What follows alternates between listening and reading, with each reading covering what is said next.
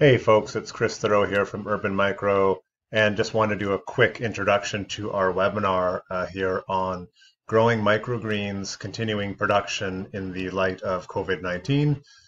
We had some great attendance and some great questions, and so we hope you find this webinar useful in giving you some food for thought in terms of how you can continue production or whether you should shut down production. We covered a lot of stuff in this hour and 20 minutes or so, and hopefully you find that useful. We tried to keep things very broad, and so I do suggest that you not take anything that we said too much to heart. We tried to cover things in a way that gave people some insights, but in no way should be taken as advice in terms of what you should be doing for production to keep moving, to keep in production. We are still waiting to get some guidelines from health authorities in terms of measures that people can be taking in order to maintain their production. Though we hope for most microgreens producers, you're already handling things in a way that keeps your food safe. So we hope you enjoy this webinar, and yeah, happy producing and stay healthy out there. And now I'm going to start the recording. A great way for you to participate is to just at any time put your comments and questions into the chat window on any subject.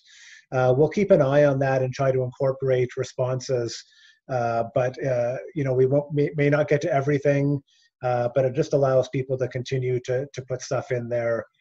We'll try to get to that, so you can ask questions, you can make comments, and that'll guide. So we'll try to keep things topic specific, and if we need to delve into something a little deeper, that's what we do.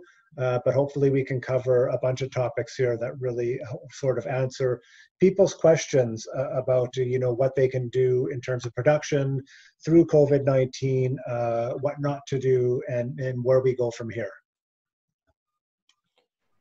Yeah, thanks everybody for coming today. Appreciate it, and just want you to know that, you know, Chris and I wanted to do this to help.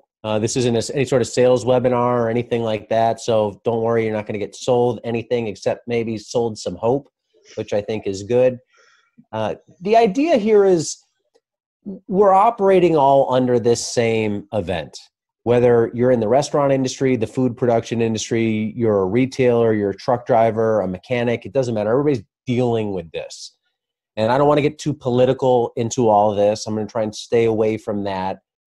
The situation is what it is. A lot of this is beyond our control. And I know from talking with people on Instagram and reading a lot on Instagram, a lot of food producers are in really dire straits right now because the restaurant industry was a big customer for a lot of maybe you and for a lot of food producers out there. And overnight, you know, they've been switched off. And it's tough. But every producer is dealing with that. It's not just you. And I'm trying to look at this with, well, how can we come out of this better if that's what we want? So I'm approaching this with this whole idea of focus on what you can control versus what you can't control. You're not going to change this situation, but living under this, you can do some things to assess where you're at, get your business through this if you want, and then come out the other side stronger. Because I think at the end, when this is over, there will be opportunity, because no doubt some companies will go away and people are going to want produce, and the restaurant industry is going to want to start back up again. And so do you want to participate in that? I think one thing all businesses really need to do to look at here is keep up morale. Once you start losing hope, once you start really giving up, you know, it's over. So you got to try and find things you can do despite all the negativity that might be surrounding your business, your customer base. Find something to latch onto to stay positive, to say, I'm going to get through this. Especially if you have a crew, you know, what are you going to do with them? Is it laying them off? Are they going to reduced hours? How can people who maybe depend on you stay mentally engaged throughout this? You know, the world will exist after this. Restaurants will come back. I know that seems extreme now when a lot of restaurants have gone away and a lot of customers have been shut off, but they will come back. do you as a business want to be part of that when this is over? They're going to need produce again. I think the public will support a lot of local restaurants when this is over, and you can play a part in that. There's going to be a lot of businesses that shut down during all this. Do you want to be one of those businesses that shuts down? Maybe you do. I mean, I think some people could get to the end of the road here, or this might say, well, man, I haven't really been sure about this business all along. This is kind of a message from the gods to say it's over. But for other people who want to do this long term, like whether you like it or not, you have to find a way to navigate through this. And really, you got to ask, is moving on your best option? I don't want to compare a lot of people's livelihoods to what my kids go through, but my kids did some activities that all got shut off once this COVID-19 helped. And we were getting to the point where we were saying, you're going to have to pick which activities you want to do going forward prior to COVID-19 because it's just too much. Well, they're forced to make this decision now. As I said earlier, if you're in a business and you're not in love with the business, or there's certain crops you're not growing, or certain customers you didn't like to deal with, certain market streams, certain parts of the business, well, now you're kind of being forced to realize those things. A lot of people get into microgreens as a side hustle, something to do to bring a little bit of income. Is this what you want to do in the long term?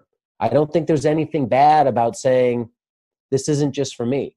I mean, we've been dealt with this forced downtime. I think it's a good time to reflect. When you're doing that reflecting, keep morale up by focusing on what you can do. There's something you can do now versus just being a pain taker, an economic business suffering taker. There are things you can do to contribute to your business in your community and in your life and maybe your families. So it doesn't have to be just this bad scenario. We sell to the farm industry. I feel a lot of the pain that a lot of growers go through in a different way. Kind of, I'm once removed from it, but I see a lot of that pain. And there are things that, we're trying to do to help and to ensure that when everything comes back, we're around. Group up. I think there's a lot of people who might feel isolated if their businesses have been turned into disaster zones. Well, there's a lot of microgreen producers out there like this. Is anybody networking with others? Find people in your similar situation coming from a different place. What are they doing? How are they going to come back at the end of this? I think strategizing with others in a similar situation now is really beneficial, and stay active. It can't just be woe is me, give up. There's always something you can do within your business if you do want to keep it going. But I think keeping up morale during times like this is really important.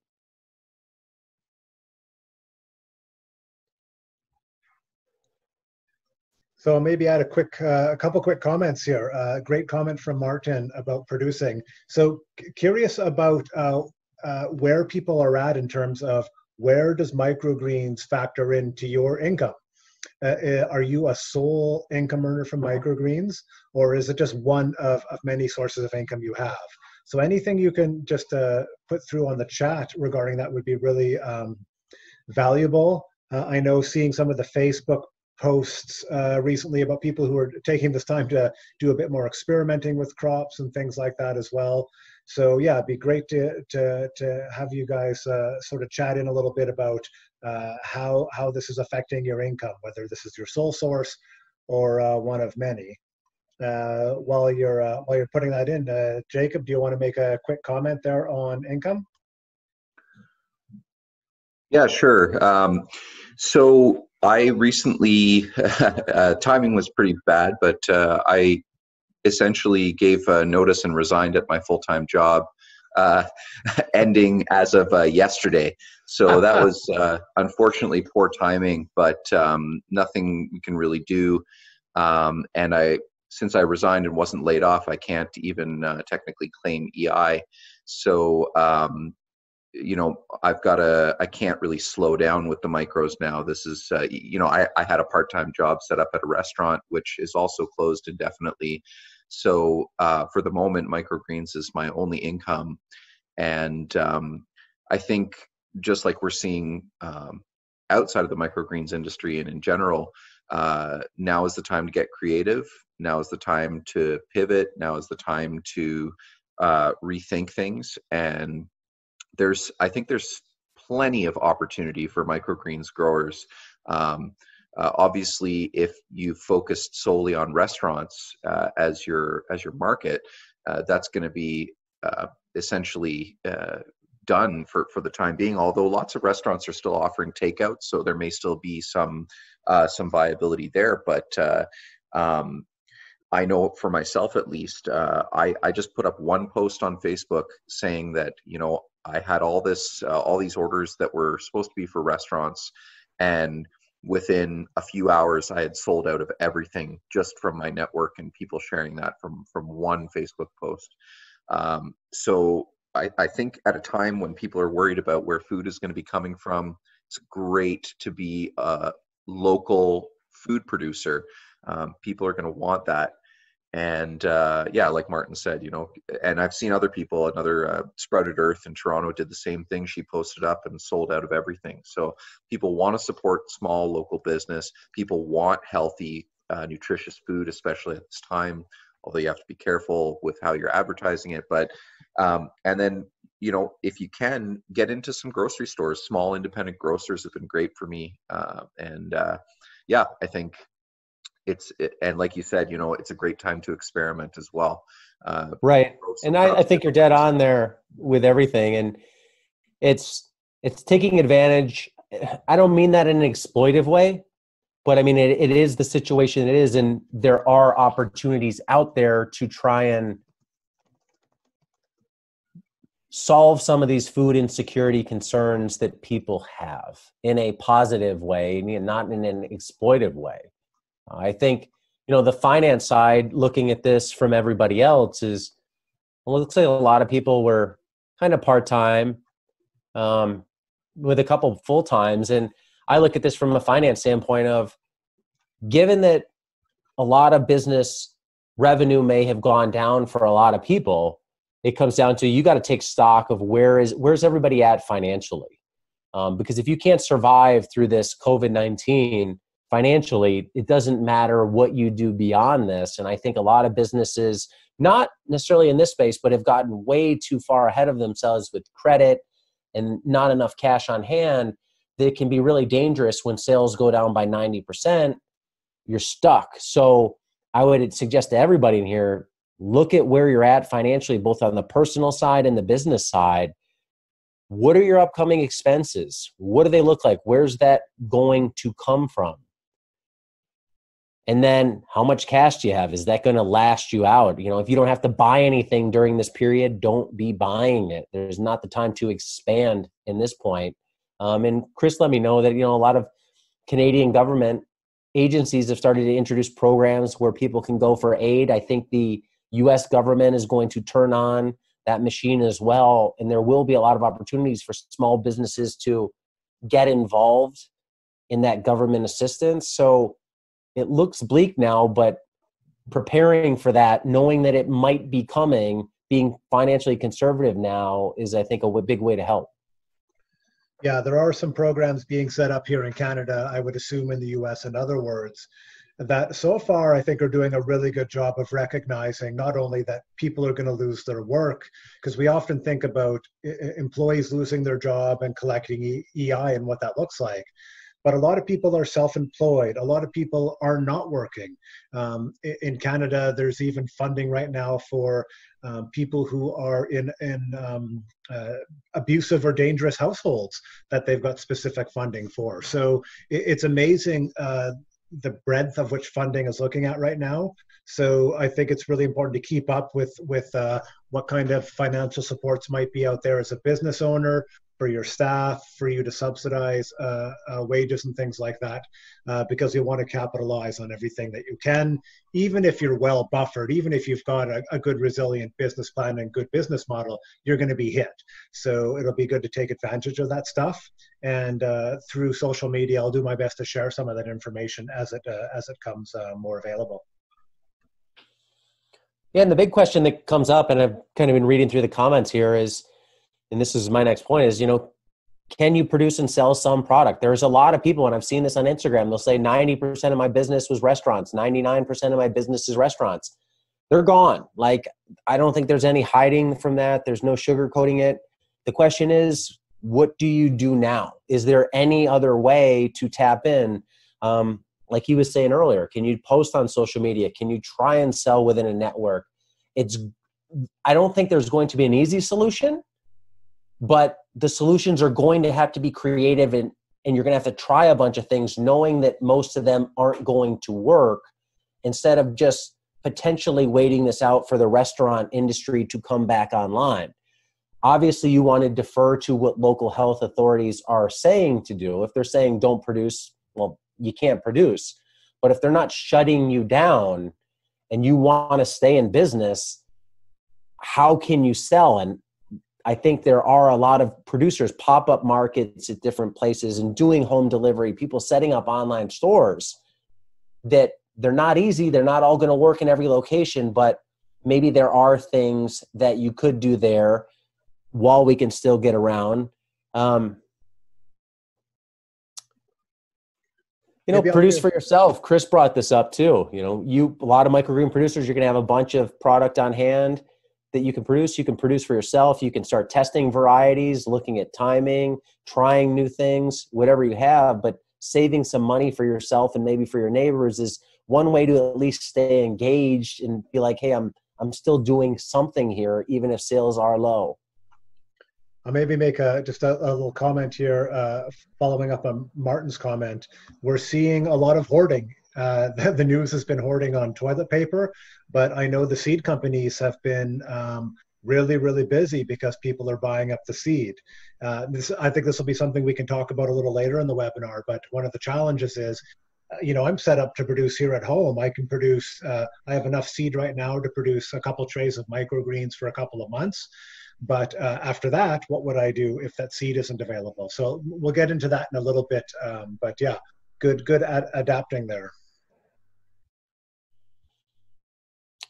Adam left a comment in here about concern over contracting the virus, being asymptomatic, distributing product potentially contaminated. I don't know how to answer that other than saying you got to go with what health authorities are saying. So I know in our notes, Diego, we had kind of looked into talking about this stuff a little bit later. So we can get into the stuff. I think we would like to talk a little bit about what production looks like. We're not going to get into any how-to stuff, but I think there's a few things we just want to keep going through here, just some contextual stuff, and then we'll get into the production side if people are okay with that, because these are really, really important questions to be asking. Yeah, so a lot of people going into this, a lot of customers are restaurants, farmers markets being shut down. What are your solutions? What are your choices there? One, just you wait it out and see when they all come back, and maybe you can get back to that business. Or the other way is you're going to have to try and connect with some of those customers or make new customers and get creative to get them product, reinvent the business. I think this has been a wake-up call for a lot of people, even with what we're doing with our online store, of just trying to say, like, how could we change this up a little bit for if something like this ever happens? But I think there's no better time to start now. Not that you have to launch those sales now, but at least getting processes in place, being familiar with them is really important. The other thing I think people can do a lot of now is repairs and improvement, is what I would call that. Just start looking at work that can help you move towards a better future in your business that maybe you otherwise wouldn't have time to do. Repairs, upgrading things, moving around your work system, testing out processes. Well, if I did this before I did this, would it make things faster?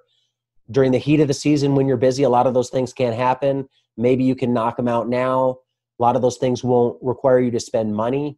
If you did have employees and you're keeping them on hand, make sure everybody now is cross-trained in case someone gets sick, in case something happens. Can everybody do everything? If they couldn't before, now is a time to teach them. If you ever wanted to write down written procedures, make any sort of manuals, if you're looking at getting sort of HACCP certification. Why not start looking into that now? There was government grants out there. There will probably be more government grants out there. You could start looking into those things.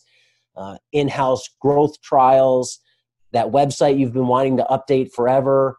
Now's the time to do it. The online store you've been wanting to make forever. Now's the time to do it.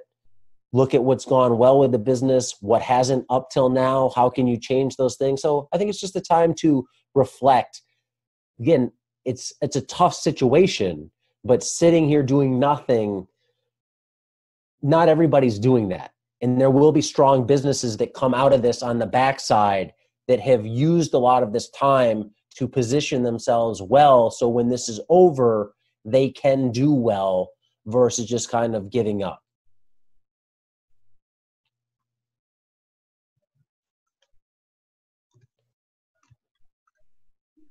Yeah, deep cleans, great time to test. But I think it's interesting, a lot of creativity is going to come out of this. I almost wonder how much people's buying habits are going to change. And you're seeing a lot of farmers markets now go to pre-orders where customers have to pre-order from their farmer, just go to the farmer's market and pick it up. And in a way, I think that's more convenient than just leisurely shopping, maybe not as fun for some people, but I wonder if some of these buying habits that we're being forced to use now will stick past this, and if it's good just to look at furthering this beyond this whole COVID crisis when it is over. Yeah, I think there's some great points, Diego, in terms of how we look at how we get food to people and how people get food from us. And I think the question here, I think a lot of growers are asking is, people still need to get food, and with this shift, how is the best way for my product to get to them? And there has been, I think the three things that have come up more than anything, because people are seeing a big shutdown with farmers markets, is CSAs, and that's people starting their own microgreen CSA. I know Jacob, you've talked about that. Farmers market, like if your farmers market is up and running and you're not sure if you should be producing or not, well, that's a little bit of authority for you to be producing because they still want people coming and selling. And then shifting to home delivery. Depending on what your customer base looks like, you may have customers that have been regularly buying from you directly that you can continue to sell to, or customers who know your products from the local grocery stores. And if for some reason you're not able to supply those grocers, you can start to do home deliveries. So these things can be quite challenging. I don't mean to gloss over them, but I think there are ways that you can adapt. I'd love to shift into, and people can keep making comments into here in terms of what production looks like and what are some of the things we should be considering with production as we do that. So just, is there anything else you wanted to add, Diego, before I get into that? No, that's it. You could run with it. Yeah, so I think the one thing I want to start with is the question of, should I still be producing at all from a health and safety point of view? This is something I've seen on a lot of Facebook posts. I've been getting a lot of emails, and especially a lot more with the announcement of this webinar. And I'll try to make this long answer very, very brief. In my opinion, if you are producing microgreens already, you should already be producing in a way that takes something like COVID-19 into consideration. You should already have very, very good handling, health and safety procedures in place. Jacob, we've been doing a little bit of emailing and messaging back about standard operating procedures. This was the first thing I did in my microgreens business, was develop standard operating procedures. And what standard operating procedures are all the steps you take to produce your product at different stages. And a more advanced aspect of standard operating procedures is HACCP principles, or hazardous analysis and critical control points. And what this means is you analyze your system and you look at all the points along the production process in which contamination might occur. Now, when we're talking about microgreens, we're looking at when that could happen with seed, when that could happen with soil, when that could happen during harvest from human contamination. There's all these different points at which that could occur that I really hope you all are already doing. And I know you're all going to be doing that to different degrees, and this is just me trying to push you along the spectrum. And this is the sort of event that pushes us along that spectrum. And for those of you who are already doing this well, what it just means is tightening things up a little bit and doing what you're already doing and making sure you're doing it well. Where things shift a little bit here is it's not so much the risk of a pathogen like E. coli or Salmonella or Listeria in the product itself, but now there's this virus that could live on the packaging or on the box or on a door handle that you could transfer during delivery in a way that's a little different. So this is something that's really, really important to take into consideration if you do want to continue operating. So at the risk of talking a little too much, I'd love to hear people type some stuff into the chat box if you have any thoughts about that. There's a few things to consider here, though. Number one, if you have any symptoms of coughing, sneezing, fever, any COVID symptoms, you need to stop producing right now. And if you ever have those symptoms, you shouldn't be producing. You should be always eliminating yourself from the workplace in that scenario. That's standard practice already, and in this case, it's in particular. So in that case, you're shut down for weeks at least. You need to make sure that your symptoms have abated and you're not just past it, but you are not infectious anymore. That is really important. Now, I was talking to Shauna from the Food Peddlers, who's here, and I might put on the spot a little bit later. Their crew is relatively healthy, but about a week before the outbreak, somebody did visit them at the site who might have been sick, and they didn't have COVID-19, but it just brought up this idea of who have we been in contact with as producers, as a business, what could we have brought back into our system unknowingly, and what do we do in that situation to make sure we're safe. So there's still information coming out about this virus's ability to survive on surfaces, everything from several hours to several days. So we need to assume at this point that the virus can live on a surface for several days. So keep that in mind in terms of things you need to consider in terms of best practices or standard operating procedures when doing deliveries. So I just want to, I'm seeing a few things coming up here. I'd love to hear our thoughts on this. In terms of insurance, you should be asking this of your insurance company. Ignorance in most cases is not a defense. So if you don't know something and something happens, you're still liable. If you didn't know as a restaurant you had to have a dishwashing machine that got you, 70 degrees Celsius for 30 seconds, it was your responsibility to find that information out as a producer. So, but if you do know something and you don't do anything about it, that's negligence. So in this situation, I think the key thing here is doing your due diligence. So in talking with Shauna at the Food Peddlers, we had a really long conversation about, we need to think about the economics of our business. We also need to think about the health of the people we serve. And what does this look like? And through conversation, the other thing that came up was the stress and anxiety that it causes business owners and workers. And because that was pretty high, that was actually a good reason for the Food Peddlers to step back from production.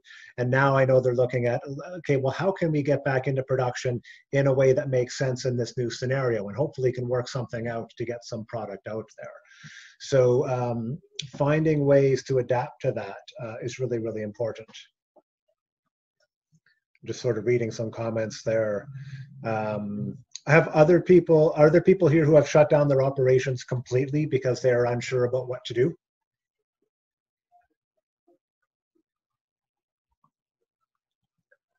Yeah, so Brandon, yeah, I saw your comments earlier, saw that you had shut down as well, yeah. And these are, I'll have to say at this moment, I'm one of the privileged. I'm working for a university right now. It's only part-time, but I can work from home. As a producer, I'd be trying to look for ways to continue producing, but it would be a matter of really how to do that safely. So one of the things I want to acknowledge here is, so I cannot give you advice on what to do. I do not know what should be done yet. I did send some Facebook messages out today to the Canadian Federation of Agriculture, to the USDA, the CFIA, our own ministry. I happen to know the Minister of Agriculture here, the National Farmers Union in Canada and the United States, because a good place to start is to know, like, what are the experts saying and how can we build on that? One thing I would be doing myself is starting to document what we're doing. Restaurants have shut down, so we're not delivering to restaurants. You know, this has happened, so we're not going to do this. But here is what we are going to do. We're going to do, as Jacob commented on earlier, we're going to do a deep clean. We're just going to clean everything. We're going to limit deliveries to certain types of customers. We're going to change our handling procedures. So if you're documenting the steps you're taking and you're drawing from existing guidelines to do that, you're putting yourself in a better position to make sure you're not a vector for the virus. And to sort of address Martin's problem, you're protecting yourself from liability. Because the challenge here is, how do you continue to contribute as a food grower to this absolute need of people without putting those people at risk? And it's a very, very difficult question to answer. So where I would like to start from is getting some guidance from the authorities that we can build on, and taking a precautionary approach, and then getting a sense of how we can build on that. So hearing some thoughts from you guys about what you're doing would be really, really interesting. And what we might be able to do is start to build some best practices that we can share with others and can continue to adjust, just like we're hearing about social isolation and self-isolation changing every day in the news. We can be adapting on a day-to-day basis by using these technologies to stay in contact with each other as a community of growers. And I'm actually really excited to see, I know we have a mainly North American audience here, but seeing people in Germany and Czech Republic who are going through these same things, and hopefully that we can do this together to find some solutions. Hello in France. Okay, so I need to stop talking. So do you have some thoughts to add, Diego, or is there some other folks that building on that about, and staying on the topic of, should you be producing at all? Is there other things that people are taking into consideration that I haven't talked about that others should consider?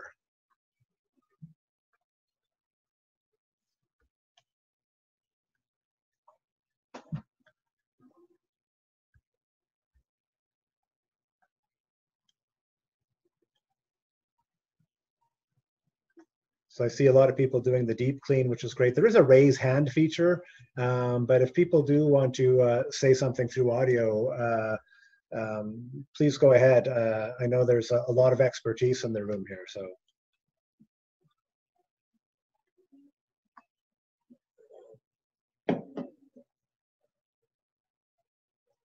Come on, people, I can't do all the talking.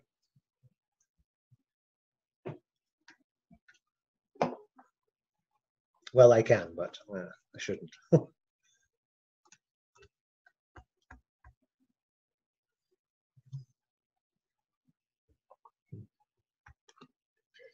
Okay, so in terms of just getting rid of this uncomfortable silence, the next thing that was on my list of things to talk about, actually, I'm going to go into details a little bit more about standard operating procedures. So your standard operating procedures, as I mentioned, are the specific steps you take at various points in your production to bring your product to fruition. It comes with receiving and storing seeds, how you do your tray prep, how you do your soaking and sewing and sanitizing, your uncovering. At every stage, there should be a very specific thing you do, and that everybody should essentially be doing it the same.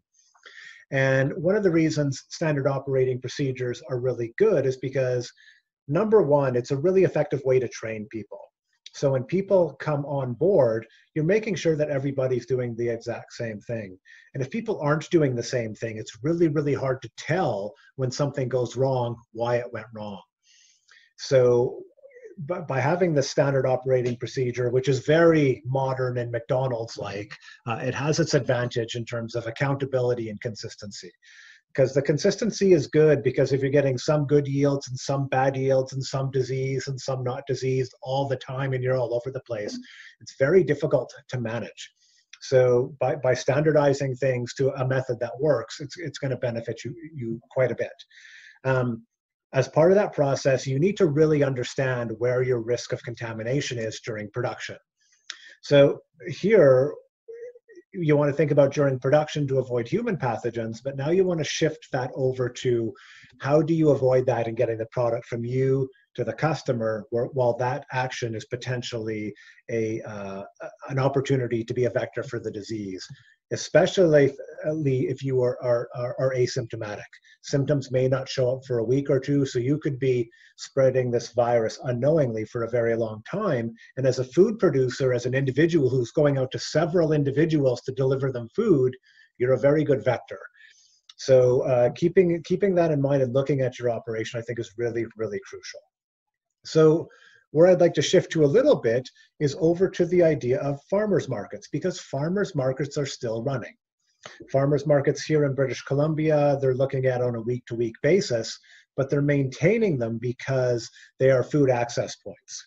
And I got an email from my farmers market yesterday just laying out all the things they're doing. So farmers markets now only have farmers. There's no craft people, there's no prepared food. So as you can imagine, one of the things that does is it opens up a lot of space. So that allows the vendors to spread out. Nobody is allowed to do any sampling. People are actually recommended to follow a specific route, go in and around the market, and then leave. And within certain areas, there can only be so many people within a certain zone at any given time. So this, I think, is a really good effort that the Farmers Market Society is doing here to keep things going. And in places in Ontario, maybe in Quebec as well, where and other places where you're seeing farmers markets being closed down, here's a chance maybe for you as a producer to say like, hey, other markets are operating elsewhere. Can we find a way to do this too? Partially it's economic, but partially it is we have a role to play here. We can contribute to this situation by getting food to people. So using some of these practices are ways of hopefully improving the situation there. Now, as a microgreens producer, then it becomes also, as any producer, as a vendor at that market, if you do have a market, now how do you handle things to make sure you're not a vector in any way? And once again, ideally, you should already be acting as if this is the case when you were at the farmer's market. So for the food peddlers at the farmer's market, we do package to order at the farmer's market, but there's a lot of hand washing, a lot of hand sanitizing. Anytime you touch money, you need to wash and sanitize your hands. So there's a bunch of protocol in place already, which would increase in this situation. So one thing would be to have two people at the market. One person handles product, one person handles money. So one person is interacting with the customers and one person is interacting with your product. So you can separate those things a little bit. You would still have a hand washing and hand sanitizing stuff on hand. The other thing is, if you tend to pack to order at the market, you're probably better off pre-packaging at your site and bringing everything pre-packaged. That way you're doing less handling of product overall, and there's less risk of just some sort of cross-contamination happening there. Other than that, you're going to continue to follow farmers market protocols that are already in place in order to make sure you're reducing your risk as a vector. So I've seen a few comments here about people whose farmers markets have been shut down. Are there people that are still at a farmer's market where their farmer's market is still operating and they have attended that farmer's market? Shauna, I know you're here and I know you may not want to speak, but I'd be curious to know if if the Food Peddlers has been to a farmer's market in the past few weeks, and what are some things you've done, or what are some things the market has done there that affected things with production for you, or selling for you guys. And then others, yeah, if you've been at the farmer's market, what does it look like? Do you feel comfortable being at the farmer's market selling your product? Even with all these precautions in place, are you still feeling that there's a risk of you being a vector in that situation? I'm going to just take another talking break here.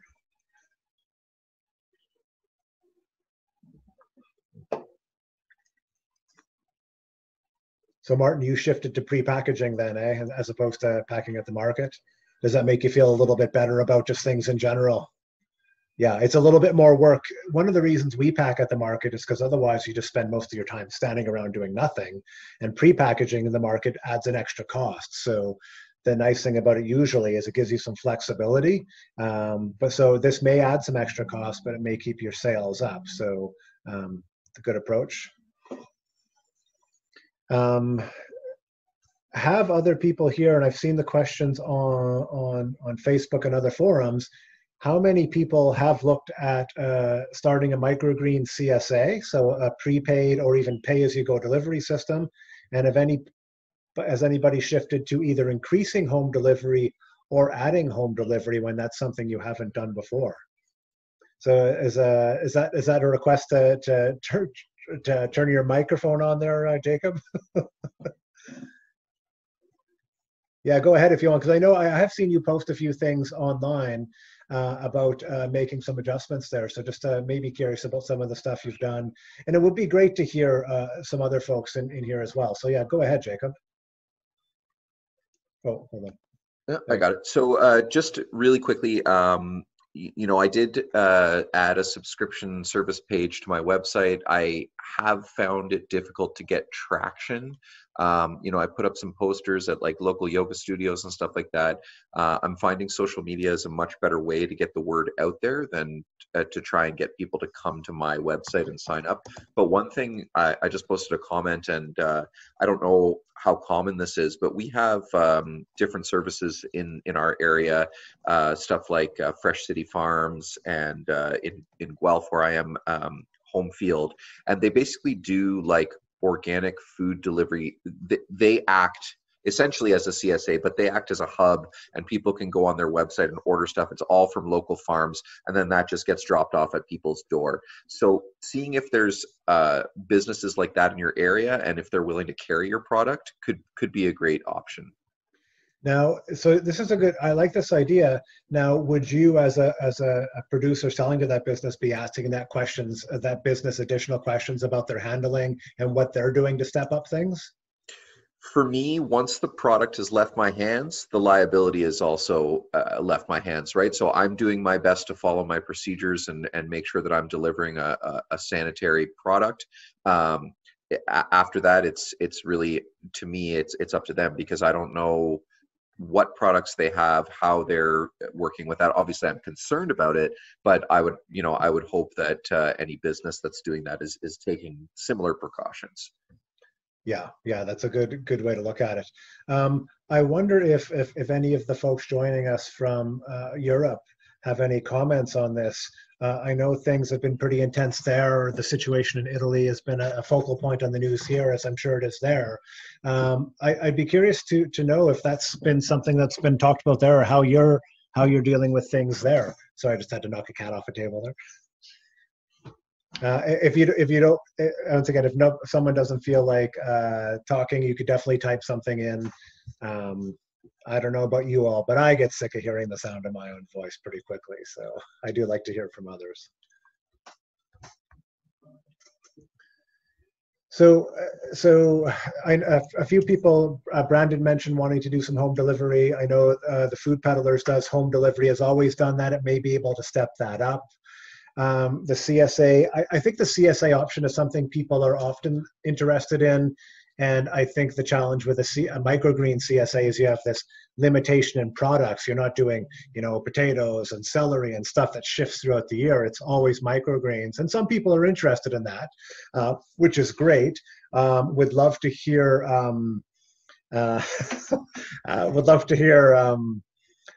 just anything that people are doing to sort of adjust in that.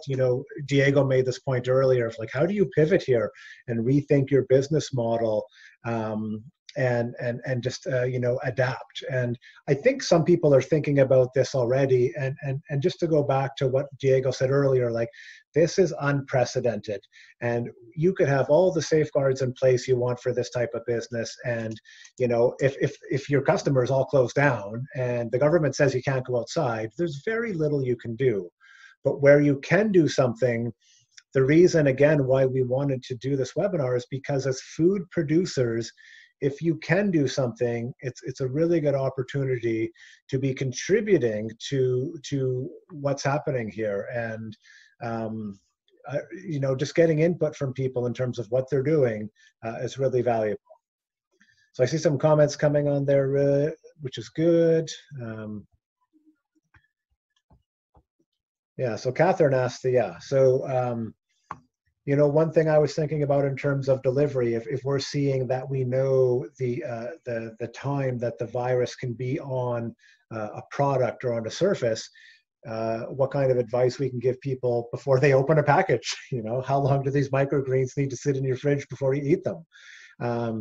So these are questions I think that are still need to be asked. And I think by keeping up to date on the news and what's going on out there, like I said, I threw a bunch of questions out to authorities, and being Saturday, I don't expect to hear back, but I might follow up during the week to get a sense of what are the at least original suggestions that we can work with as microgreens producers, and in particular, smaller scale microgreens producers. It's a very unique situation. And so some guidelines would be very valuable. So just looking at some of the comments here. Okay. So I'm just moving down. Continue to put questions in there. We just have a list of things that we want to cover. We're about 45 minutes in, and we've actually covered a lot, and I really appreciate the comments people are making. They've been very valuable. Just checking. I actually sent a message to our Minister of Agriculture hoping she could join us today, but I haven't heard from her, so that's not likely to happen. That's okay. I'm just looking at my list here. So another topic I've seen and has come up here already is access to seeds. Seed companies, I know, not just microgreen seed companies, but vegetable seed companies, been very busy. Orders are getting behind because so many are coming in. You can see people are planning for this to be drawn out, and I think seed is a good investment. Are people in a situation where they're realizing there is product they could be growing, but they're short on seed or about to run out of seed or can't access seed? And then I have to wonder, are there situations where somebody actually has, so the food peddlers buys, and I'm not putting the food peddlers in the spot here. The food peddlers, we often buy seed by the pallet. We buy a year's worth of seed. And if people are in desperate need of seed and people have seed they can spare, are people willing to maybe ship a 10-kilogram bag of sunflower seed across the country to someone who maybe needs it for a couple weeks of production? What do people think about what to do about seed if it becomes scarce?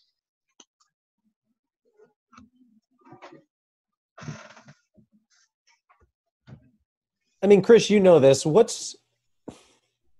Seed is not like medical masks or coronavirus test kits that you can just bring online. If all of the current seed supply was absorbed up, how does supply get back into the hands of the seed distributors? Like, what does that timeline look like? So it's a very complicated question and answer. So certain seed has very specific seasons. And so it's going to be, they're produced in very specific parts of the world at very specific times of the year They go through production, harvesting, processing. Then they might go through a few distributors before they get to the final sort of place like Mums or True Leaf that sends it out to the consumer. So some stuff is produced all over the place, and there's different seasons that come in all the time, and other stuff that's going to come in just at one point. So I know, like, this is the time of year now where Mums is starting to get stock of a lot of stuff. I think stuff that's been through like fall harvest, processing, distribution, testing, and it takes this long to get some of the fall harvest to market. So some stuff is going to be like, it's come and it's gone, and that's it until next year. In other cases, it's going to be like a continuation of lots coming in. Now, sometimes you've got producers that are growing seeds specifically for microgreens production. So it goes through the system, it goes through the distributors, and then it gets put out. Now, black oil sunflower seeds are named oil sunflower seeds for a reason, is they primarily end up in the oil market. Now, there could be cases where there's a large lot of sunflower seed ready to go to the oil market, and for some reason it can't get to that market anymore.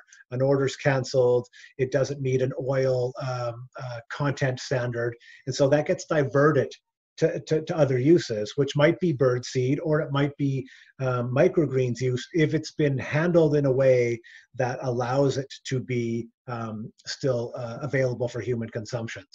So in that case, and for those of you who are ordering seed regularly, you often will hear your producer saying, oh, we've got a new lot coming in of this. Like sunflower, as an example, there'll be 3 or 4 lots that come in during a year, maybe even more than that. So it's going to vary a lot by seed. As I talk about a lot in these webinars and other things, you should be in constant contact with your seed producers or suppliers, keeping up to date on how much of their current stock they have, when they're expecting their next lot in. Once again, these are exceptional circumstances, and there's going to be a lot of unknowns, but some of these companies like Mums or True Leaf or even Johnny's might be able to say to you, like, we've got a good stock of this. Like you're seeing in some of the retail stores, they may limit how much they send out to companies. You know, maybe instead of buying pallet loads, we can only buy 100 kilograms at a time instead of 750 kilograms of some seed. So your shipping costs are going to go up on a per unit basis. But once again, what I like about that is everybody's getting a bit of seed. And when we look at things through a resilience lens and how do we all get through this, as opposed to the how is my business going to survive, hopefully this distribution of stuff amongst many producers helps everybody out, and we can weather things long enough where the seed supply remains stable. There were concerns here in Canada, for example. We use a lot of temporary foreign workers in agriculture. And for the original border closures, that included temporary foreign workers. And a lot of the farmers said, like, if we don't have these workers, we cannot produce crops. And so there's things happening now that could have severe consequences a little ways down the line, and that could include seed production. And this might be an issue in Italy, where they're in lockdown, and Italy produces hundreds of millions of dollars worth of seed, of euros worth of seed every year. So Canada has actually changed its regulations to let temporary foreign workers in, because they know their jobs already. They're actually very well trained and they're very specialized. So that's going to allow things to continue in that regard. So there may be things happening now that we're going to actually not see the consequences until next season's seed ordering comes up. So yeah, if you get the chance, trying to get in touch with your seed companies, checking out their websites. Phone calls might be tough these days, but any information you can get, and if you do get, please share with others to get a sense of what we can expect, what the best way to prepare is, and what we can expect in terms of shipping dates, volume, things like that, because there's still a lot of unknowns there.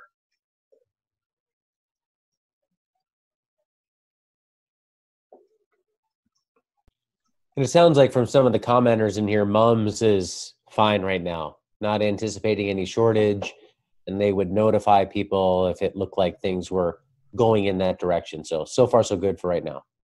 That's great. Yeah. So if people are, I know a lot of you are on the Facebook forums and things like that. So any updates you get, I think would be really greatly appreciated just for other producers.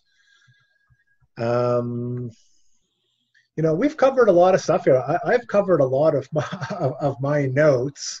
I think I would like to throw it out to people that are like, do people have questions about things in general, or what they could be doing more specifically regarding this situation?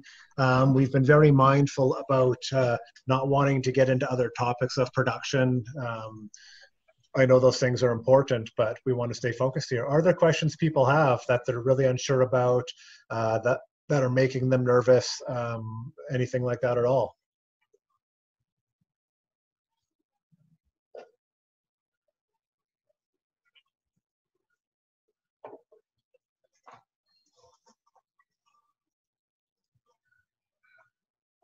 No question. Did we cover everything that comprehensively already? I was expecting to be here for quite a while, but there is good information. So what we can do, and I'm not ending things here at all. So if you're typing frantically to get it in, don't worry. You can keep doing comments. Once this, we've recorded this webinar. I missed the first little bit there, but most of it's here. And the script here from the chat is here. So I can share that with people so people can go back and look at these resources. Yeah, people can follow up with emails to myself or Diego where it's appropriate. So Tammy's got a question here about packaging and having to push into a market. Wasn't going to try to get to. So could you elaborate that on that a little bit, Tammy? I'm not sure I get your context here.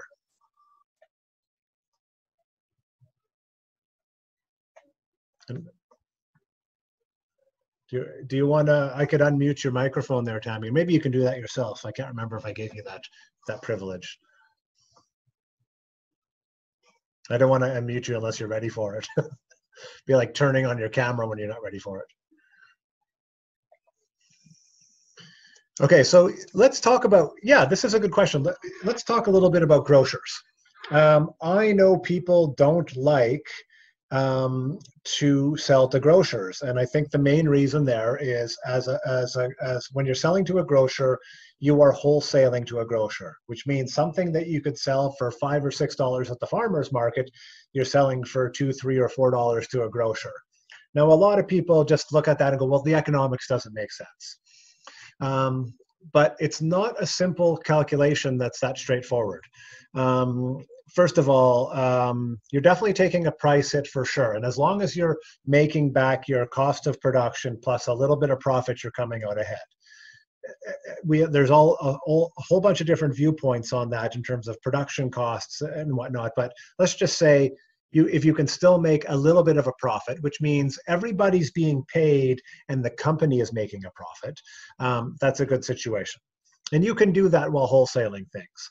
The nice thing about grocers is they're usually pretty good volume. You're selling a lot of small units to a grocer on a regular basis. And the Food Peddlers does a number of grocers twice a week all throughout the city. Number two, you take it to the grocers, you drop it off, and you walk away. There's not a lot of extra cost associated with that. Now, your farmer's market has a pretty good price on your product. But when you go to the farmer's market, you're paying a fee for that stall. You're paying somebody to be at that farmer's market. Whether it's you or somebody else, there's a cost there. There's the time prepping for the market. There's the equipment you buy and maintain to be at the farmer's market. So you may bring in a lot of money, but there is a cost associated with that. And when we start taking that cost away from the price of each of those individual units, you start to see that the price of wholesale and the price of a farmer's market, they start to get a little bit closer together. Now, all this is very different at different scales and what your pricing looks like. But if you're doing big production and big volume, grocers can do very well. And Shauna, maybe you could pop in into the conversation there. I can't remember, but Food Peddlers does a very big percentage of their sales to grocers, and they do very good. They do a lot of purchasing. Now, where we may see things, and this is going to vary with grocer size and policy is a lot of grocers already require you to have very, very stringent handling and hygiene methods in place. Some of them are actually, thanks Jacob, I know you've got to head off, but thanks for your comments and joining us. Some grocers already need you to be like GAP certified, or need you to have HACCP procedures in place, or something like that. So some of them already have strict regulations they want you to adhere to. And with things here, they may try to increase some of that they may want you to increase some of your handling procedures, things like that. Thanks for the comment there, Shawnee. Yeah, so 30% of the sales for the food peddlers going to grocers. And so that's around $40,000 a year at least going to grocers. There's a little bit of extra liability insurance with that, but adding that on to something isn't a big cost. There are some challenges sometimes in delivering to multiple grocers, but when you're selling to bigger companies, they're consistent. I was going to say they're usually better at paying on time, but I'm having some memories now of some very, very late invoices. So there's a lot of people not interested in wholesale to grocers because of the reduced price, but the volume often makes up for the price, and that could be a big difference. Grocers right now are going to stay open. Grocers need to stay open because people need food. It's always going to be an absolute. So, what people don't need right now are socks, and people do not need, reusable coffee mugs, and people don't need stickers. And there's things that we can do without, but we can't do without food for very long. So, it is something to consider, though it does require some analysis, which I don't think we can get into now, but these are good questions to bring up in some of the forums. And we have covered this probably in some of our former podcasts that people could search in there and look for. I can't think of them off the top of my head, so. So are there some people selling to grocers and still finding they're able to keep those deliveries up, or are people seeing that they're losing sales from grocers as well?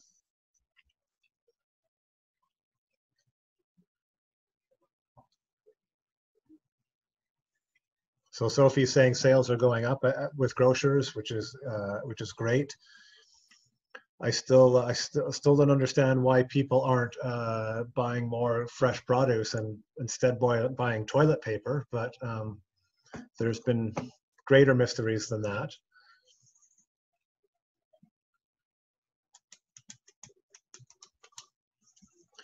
Yeah, so people wanting fresh produce, which is really good to think about. I think when we think about stocking up on food, we're often thinking about non-perishable stuff, so processed food, stuff in cans, pasta, flour, things like that. But obviously the fresh produce is really good, which is why, kind of going back to what you brought up in the beginning, Diego, like if you can't be producing for the market, one thing you can be doing is picking up production for yourself. You could be eating more of your own product. We often think about food in terms of protein and carbohydrates, but when we think about the nutritional needs, that's something we can quite easily provide ourselves very suitably with microgreens and other products like sprouts that we can do at home as well. So don't forget about, even though we're focused on business here, what you could be doing for yourself personally with home production, because you're already set up to produce this great product.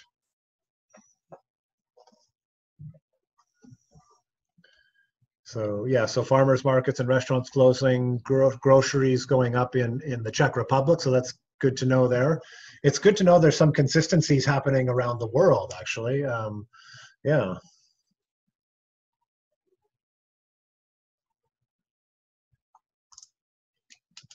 Yeah, good points.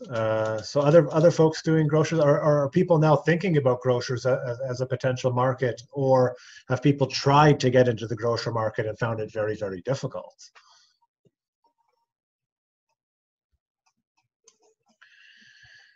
So good question from Stephanie, like a grocer. So when I go to, if I'm a grocer and somebody comes to me wanting to sell me a product, I'm kind of treating that like a job interview. I want to know what your product is. I want to know the quality of your product. And yeah, I want to know what your experience is, not just as a producer, but, do you have regular delivery days? What is your invoicing system? Like, how are you going to deliver? Are you going to come sometimes on Tuesdays at 8 in the morning and other times Wednesdays at 7 at night? These are all things that a lot of the grocers, especially the well-established ones, are going to think about, because they're not used to buying small amounts of produce from local producers. Most grocers are still buying from the big distributors. So the food peddlers didn't sell to grocers we sold to one grocer for a few years, but it was many years before we really got into the grocer market. And when we tried to get in, we picked a locally owned chain, which is a British Columbia chain that has 4, 5, maybe 6 locations in Vancouver. And what we did is approach them one at a time. Actually, we approached the purchasing manager who we had a relationship with already, took the product, talked about our procedures, talked about how long we'd been in business, what restaurants we're selling to. So we kind of sold ourselves in that regard. And I think that really helped. So I think if you were to go to a grocer, maybe go to a one-off grocer that's locally owned, that maybe carries some local stuff already, build a reputation there, and also build your procedures. Delivering to a grocer can be different than delivering to somebody's house or to a restaurant. So it allows you to practice that. And then if you later want to be selling to somebody bigger, which might end up at some point being someone like Whole Foods or Safeway or whatever your big grocer is, going into that without any experience, without any reputation, without any, that would be very hard. So starting small and working your way up. Okay, yeah, kid's going, yeah, I've just got my kid on Fortnite in front of the TV with headphones on. It's great. Very, very appreciative. So thanks for joining us, and keep us posted online. So good question about growth. So grocers are a potential new market. The other thing we looked at before is like, what about people shifting to home delivery, coming back into that? Is that an option for people to continue producing, maybe at a reduced volume, which means you're going to be going through your seed stock a little slower? Is home delivery an option for some folks? Keeping in mind, like, traffic is great these days. When I do go outside, it's quite nice. You get to where you're going really quickly. So deliveries can be done in an efficient manner. Like we talked about, you're going to have to be very, very careful about handling. So Brandon, you've mentioned you've been looking at home delivery.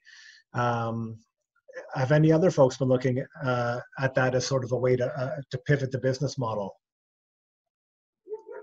And the CSA, yeah, the CSA could be a delivery model or a pickup model.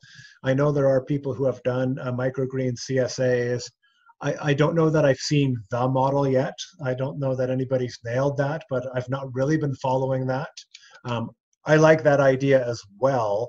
I'm just, I have my own issues about the CSA model as it is in a lot of places. But yeah, do you see some particular challenges, Brandon, in the home delivery, and what are other people looking at? And Eric as well. So Eric, is this a shift for you into home delivery, or is it something you're already doing and just going to expand?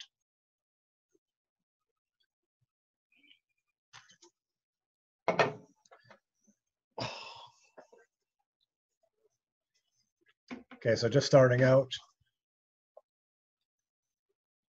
Yeah, so it seems like yeah. Right, so a lot of exploring. So Catherine, looking at pickup models. Yeah, if anybody wanted to comment there on Catherine's questions about rural pickup. I think in a rural environment, and I've had meat producers do this, you have a minimum order is one way. We're going to charge X amount per delivery, but if you order over a certain amount, it's free. And you just have to say, here's the radius we're going into, or you don't guarantee it's a delivery on a certain day. So you can try and cluster up people in further out regions. It's a tough one. Requires probably some math, like time. I would think when you say cost and time prohibitive, that leads me to believe you'd have to go pretty far. So that has to be a pretty big order then to justify that, or it's not worth it. So one of the models I know some of the CSA, rural CSA producers use here is some of their CSA customers are actually pickup points. So you would you would drive from the farm to a house in the city, and 10 people pick up from that one house. So you're taking 10 orders at a time to each of your drop-off points. So that might be something that works a little better, where you're doing basically deliveries of 10, and then there's a pickup point within the city in that regard. You know, one thing I've seen some restaurants do up in Northern California, I've seen some farmers post about this, and I think this would be challenging to set up, but it's an interesting idea, is restaurants that can no longer take customers but are producing some stuff that can be prepackaged and go into a box. So essentially a bunch of local businesses are getting together to create a CSA of stuff. Maybe that's coffee, maybe that's scones. Vegetable producers are putting some stuff in there, and you're getting several businesses going together. So if you had a bunch of restaurant customers, one solution might be to go to them and say, hey, could you put together some sort of takeout meal, prepackaged meal? They're moving at least something to pay the rent, and then you can put some stuff in that box with them. It's just these creative ideas that aren't guarantees, but it's what people are doing in these times. Yeah, well, and a lot of restaurants as well, what they're doing is they're closing the restaurant, but they're shifting to takeout only. And I'm sure in a lot of places that are present right now there's a lot of delivery services now. So now we're seeing a lot of the Uber Eats drivers. We're seeing a lot of Skip the Dishes and all these other companies doing a lot more delivery. So there's still some issues there. Clearly, there's still some vector issues, but what we're getting is still the social distancing. So we're not getting groups of people in restaurants. So what you might want to watch out for, or even encourage in your area, is saying to restaurants like, listen, I know you're closed down, but why don't you open up for limited basis and just do takeout only? We're happy to continue supplying you with product. These are conversations that you as growers should be having with distributors, with restaurants, with grocers, trying to reach out to everybody to collectively start finding solutions to keep people not only fed, but like engaged and still, not to focus on it too much, but the better we keep the economy going, the better we're going to weather this.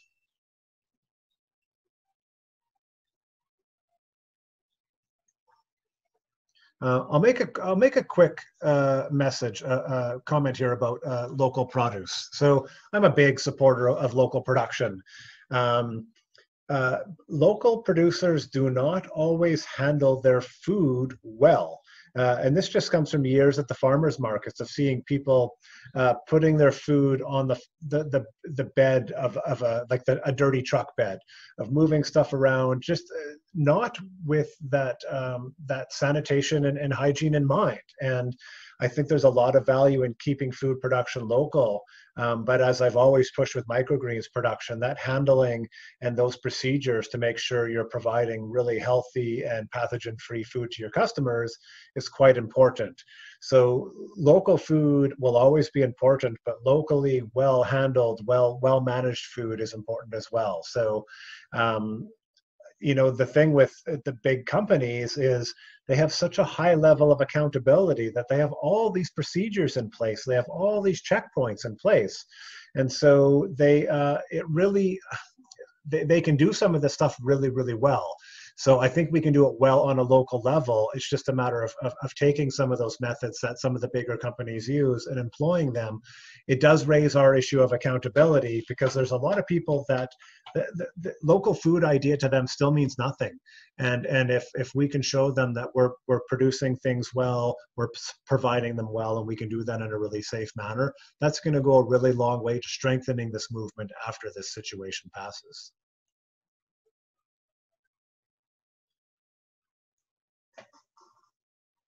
Oh, some great comments there about, oh, we got Serbia too. That's awesome.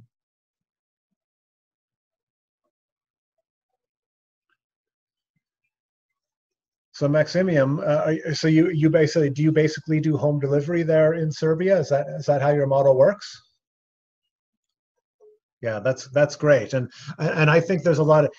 Can you? I don't know if there's a conversion, but what kind of production are you doing a week, like in terms of sales? Like, is it arrogant to ask you to convert that into American dollars, um, or maybe in terms of the number of trays you produce a week, or pounds or kilograms you produce a week, to get a sense of what that production looks like for home scale? So 40 trays a week. That's not bad production just for home delivery, actually. Yeah. How do you run that home delivery? Do you just have a online portal? People go and they order X, and then you bundle that up and you deliver it to them. And I guess a question other people in here are probably going to be wanting to know, are you charging for delivery? Or is there a minimum order?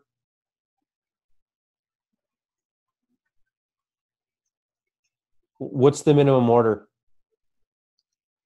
What's the Serbian currency? I have no idea.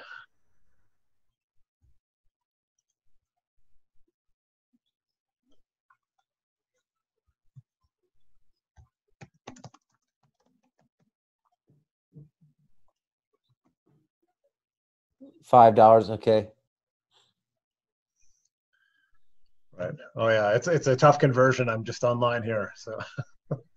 Well, here's something interesting for microgreens. How do you sell that for home delivery? So it's not a CSA. It's foreign to some people. Do you advertise it as like a salad? How are you presenting this where enough people are going to be interested, or is it going to like just people who are familiar with microgreens for health benefits?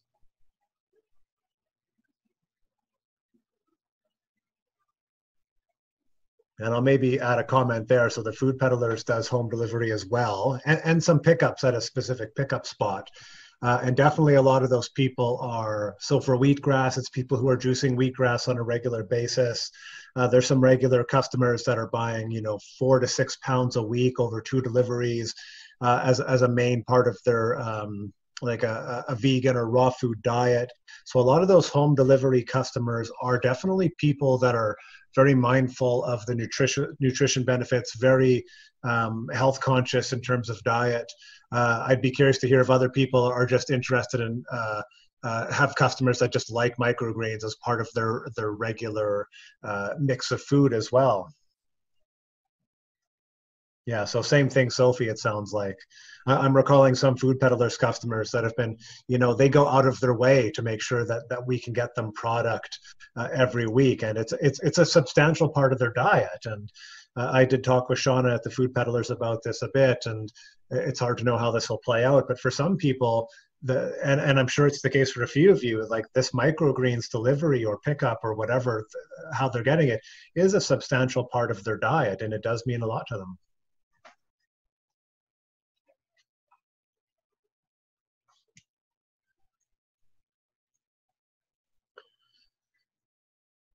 So maybe just we can keep going. I'm just noticing. So we're at about 5:15, and I'm keeping time, unbeknownst to Diego, on that cool clock just behind him there. The if there's anything, again, other stuff that people have to discuss or bring it up, please do. Any questions or anything like that. I do want to say thanks for all the input that people have given here, and hopefully you're finding value in this and just talking things through, and seeing what other people are going through, and that sort of sense of camaraderie. And I'm really hoping that this is giving some people some ideas, or at least some inspiration to try something new, or try that thing that you were hesitant to try. Yeah, just kind of keep things moving and keep people engaged. This webinar is just a good way to pass time in the day. And I've not been outside yet today, and I'm getting a little restless. So it's nice to be able to have these communications. Yeah, I mean, it's good to hear Brandon saying, this is giving him hope. And that's what I wanted to come out of this. This is no doubt a challenging time for millions, if not more people out there. And you can decide what to make of it with what you can control here. And a lot of businesses within the farm space I know are throwing in the towel, and that's fine if that's what you want to do. But if you want to make it through, it will be hard for now. Like, there is no denying that.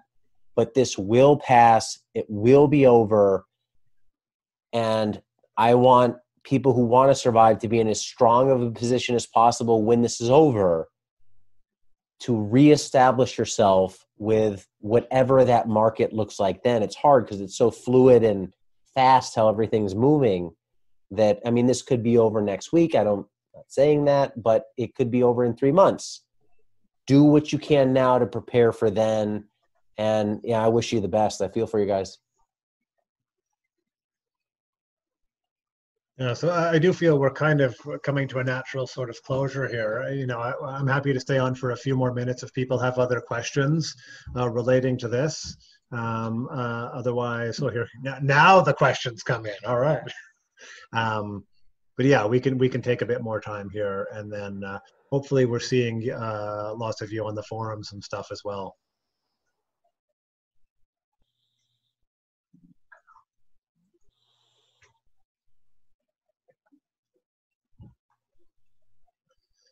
So so Otto making a comment here about putting yourself at risk with delivery and whatnot. It is difficult. I think you do need to do what you feel comfortable with. I know some delivery people what they're doing is they're dropping off food at the doorstep, like just texting someone, letting them to know it's there. So really keeping up that social isolation. I think, finding ways to keep yourself hygienic and sanitary in the process.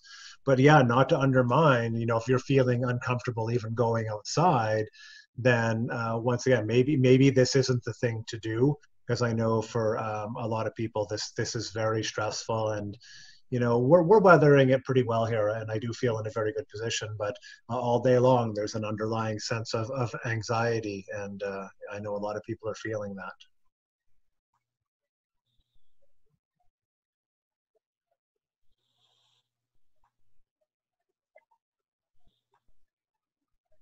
Yeah, so just saying Walt's comment here, doing about $700 to $1,000 a month just in home delivery. So that's as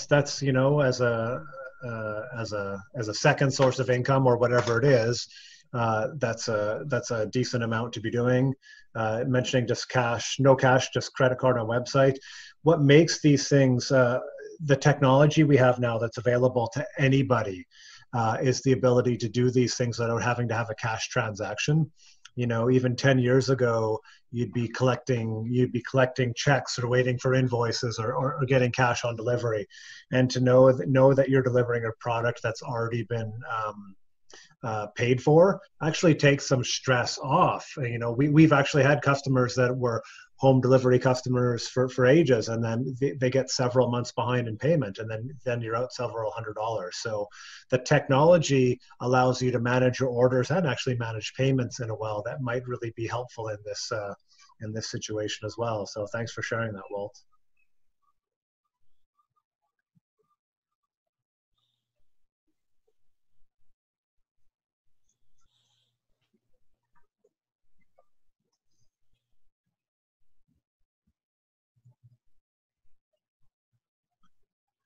It actually seems a number of people on the webinar are quite new to things. I will say you've been thrown under the bus right from the beginning. But what I would really hope for new producers is, going back to what we talked about, your production should have this stuff in consideration already.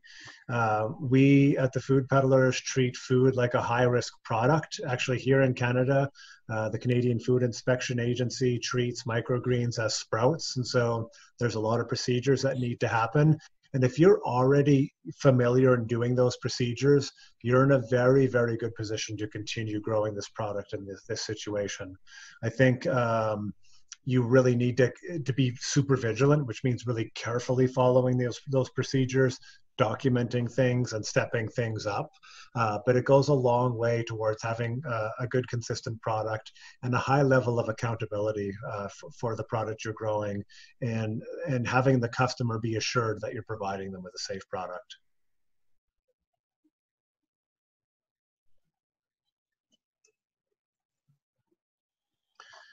Well, what do you think? Should we wrap stuff up there? Seems pretty good.